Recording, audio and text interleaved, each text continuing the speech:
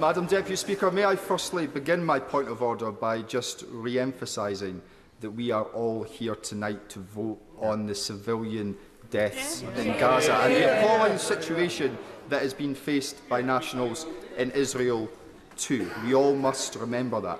Madam Deputy Speaker, if I have listened correctly to what has just been said, on SNP Opposition Day, should the Labour Party's motion be carried, then the SNP's vote will not be held. Secondly, if I have read the clerk's letter to all members correctly, which was sent to the Speaker, this was a consequence that he was warned of.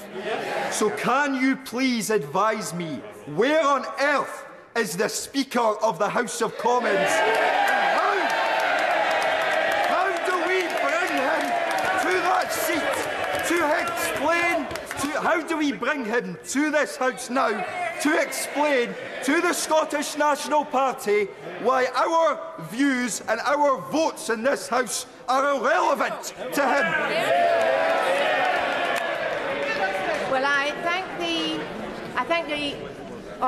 right honourable gentleman for his point of order. First of all, who is that? It really is. It really would be helpful if. Sorry, she's just here. I've just given the name. Order. As long as it takes, I will answer the point of order, and then I will take other points of order.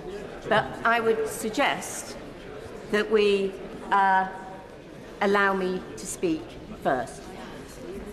Further to the right honourable gentleman's point of order, I have explained that there were going to be, as I understood it, 3 votes tonight.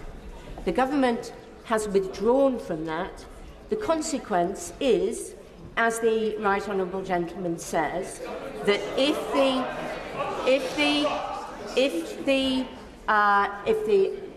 Labour Party amendment is passed, it is then added to the SNP motion. So there is not. So he is right.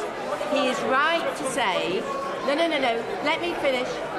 He is right to say that there would be, if there was a division, there would be just 1 vote. But if it goes through, then we move on to the next business. Let me first of all take the point of order from the Chair of the Procedure Committee.